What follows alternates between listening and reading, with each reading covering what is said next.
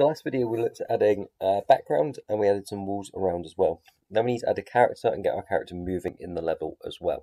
So I'm going to right click, insert a new object and scroll down till we get to sprite. I'm going to give it a name, we'll call it player and we'll press insert and we'll use the crosshairs to click where we want our player to be. Now with a top-down game we want our character to fit in the top-down environment. So what we're going to do is we're going to add a circle, and our circle starts from the middle with construct, so let's go to the middle and let's change the color. Let's have it nice green, I think, make it stand out a bit. So we're going to put our mouse in the center and we're going to create a bit of a circle, and we can hold shift down to get a perfect circle. Now for some reason with construct it creates all the characters from the right hand side. So what I want to do is I'm just going to create some eyes for our character, bend up the border thickness a little bit, a little bit too much, that should be perfect. So we've got our eyes here, and this is just showing our character and which way they're facing.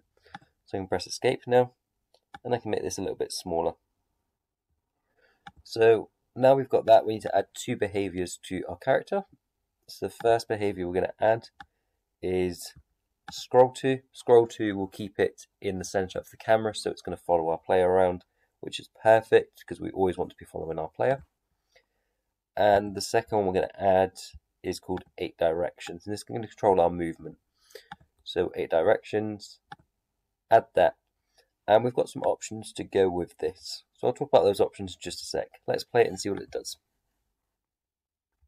So now you can see that I can move my character around, and I'm able to move him whichever way I want using the arrow keys. And you see that I can turn him quite smoothly. I can face the other way. And this is quite a nice movement for us to use. There's some other options we can use though. First of all, we can turn off rotation.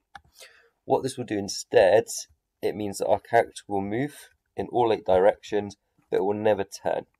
So if you want something a bit more traditional, this will work. Some games will work better with this style, but it's just one option.